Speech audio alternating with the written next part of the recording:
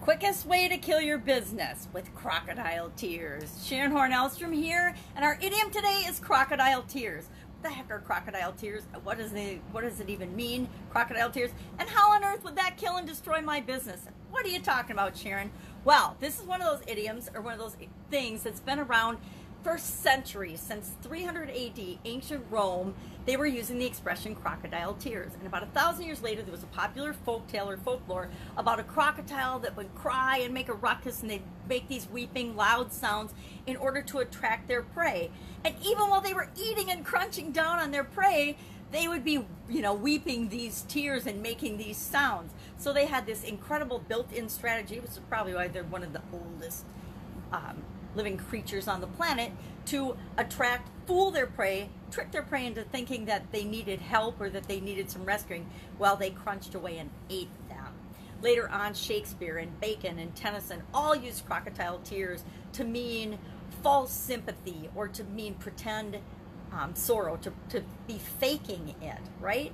So fake tears or fake grief came to be known as crocodile tears. So what does this have to do with your business? How on earth could your business be using crocodile tears? Well, the quickest way to kill your business is to be dishonest, not be trustworthy, or to not care about the people that you serve, or about the people that help you serve the people that you serve, like your employees, your teammates, your vendors. If you don't care about other people and other things, you're not going to be in business very long. Not being honest, not being trustworthy, not being sincere, people can see that and smell that a mile away. When you pretend to care, when you pretend to support something for your own reasons, people can see through that. We've been seeing a lot of that this year in 2020, with COVID-19, and especially in the United States with politics. People are pretending to care about causes and issues and things because they think that they should, because they think it puts a good face on it. When you do that for your business, when you do that for yourself, when you pretend to care about something that you really, really don't genuinely care about, people know, people can sense that. Have you ever gone into a store, you've gone into a business establishment, not so much now, but a lot now as well. You can really tell who cares about their customers in terms of the businesses, how they're cleaning, how they're sanitizing, how they're using protective equipment, how they're changing their systems and processes to ensure the safety of the people that still frequent their business. Some businesses are doing it very begrudgingly and they don't really want to do it. It's just costing them more money, and people can sense that. And other businesses are like, we can't do enough to make sure it's safe for you to continue to do business with us. We can't find enough ways. Please let us know how and what you think we could do in order to continue our relationship. People know that. Have you ever been into a store back in the day when we were walking in and out of stores a lot, and even now, when the person that greeted you at the door was so happy to see you, genuinely glad that you were there, and asked you, hey, can I help you find anything? Do you want, do you know where everything is here? And they genuinely, they really looked you in the eye, they smiled at you, and they cared about that you were at their business, that you were there looking to get one of your problems solved or your needs met. And then we go into the stores. I think of the Mall of America. There's like 800 stores there. And you walk into some of the stores and the clerk is like, can I help you? In like a deadpan, dead tone voice. She's staring at her phone. You know darn well the last thing she wants to do is help you find anything. She just wants to keep going and playing a game on her phone, or having a conversation in a text message or whatever it is. But she couldn't care less about you and whether you come into that store and buy anything or not. We all inherently have the ability to sense whether people care about us, give a crap or not. And guess what? We like to do business with people that really care about us, that really want to help us solve our problems. So if you're showing false interest or false caring or being dishonest or not being trustworthy in any way, shape, or form, it comes through in subtle ways and in very overt ways.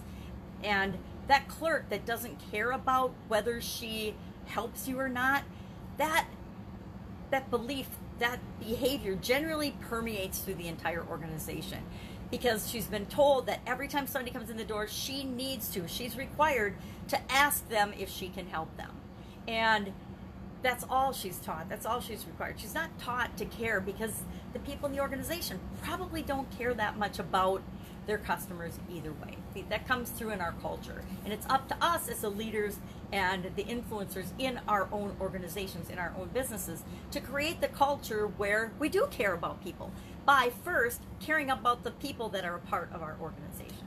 So I'd love to know your experience with this. Crocodile tears, I am not a crier. I consider myself a non-crier, with the exception, of course, of Hallmark movies, some Disney movies, any tearjerker movies, and Lifetime movie channels for women. They have got it honed in where they can trip a trigger in me and get me crying like a water fountain no matter what. They just know how to tell the stories that actually elicit sincere feelings in me that cause me to cry, which is embarrassing because I consider myself not to be a crier. So if you catch me crying, it's usually because I'm super duper upset about something or something traumatic that I really, really care about has happened in my life.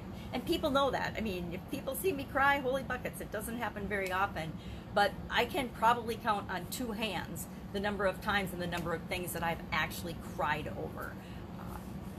And one of those was an experience of getting fired, and I wasn't crying because I was upset about getting fired. I was crying because I was so peed off that I knew that if I didn't cry, I was going to say something that I regretted in the exit meeting with the VP of Human Resources and my vice president. I was definitely not a happy camper in that situation.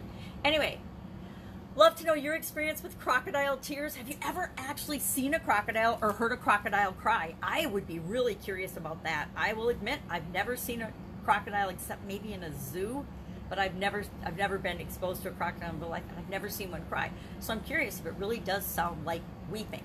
I can attest that coyotes sound like children being tortured in the woods. That's something I have experienced and heard, but I've never heard a crocodile cry. So I'd be curious about if anybody's had that experience. Go out and make it an awesome day. I will be with you tomorrow with another interesting idiom. What does it mean? Where does it come from? And how might you use it in your business today? Take care. Have fun.